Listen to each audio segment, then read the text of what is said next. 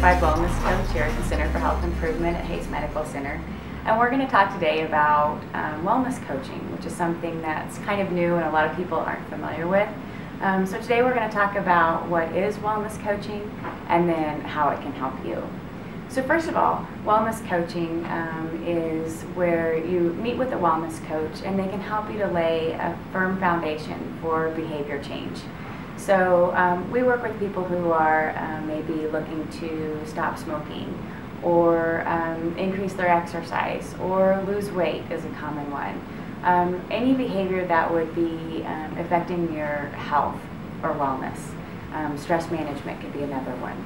So what I do as a wellness coach is try to help people to build a firm foundation for the change that they want to make. So many times, and this is a good example this time of year, people decide to make drastic changes in their lives, maybe start an exercise program and they want to exercise every day, or they want to lose a large amount of weight and so they restrict their diet and they expect that they'll be able to do that for a long period of time, even though those changes are very hard to make. And many times, especially in the case of like New Year's resolutions, people will want to make these sweeping changes and have them happen very quickly. And they jump right into the doing part of what they want to do. They jump right into working out, or they jump right into restricting their calories. And they haven't really given some thought as to why they want to do these things or how they can set themselves up for success. So a wellness coach can kind of help you to think through those things and lay a foundation for behavior change, so that when you do get to the action part of things, when you do get to the dietary changes or you get to the working out part, you've given some thought ahead as to what's going to be the best for you, what's going to fit into your lifestyle, and what's really going to lead to success. A lot of times, and we all do it, people have a tendency to continue to do the same thing over and over. A lot of times people set the same New Year's resolutions every year, or they attempt weight loss the same way every time, or they try to stop smoking cold turkey every time. And it takes a very introspective person to be able to look at what behavior that they're doing and think about new and different ways to approach things that maybe would work better.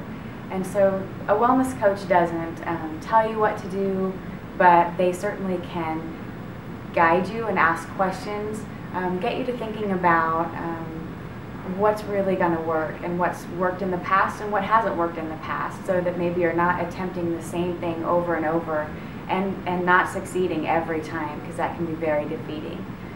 One of the things that we do is work with people on appropriate goal setting, trying to take things step by step.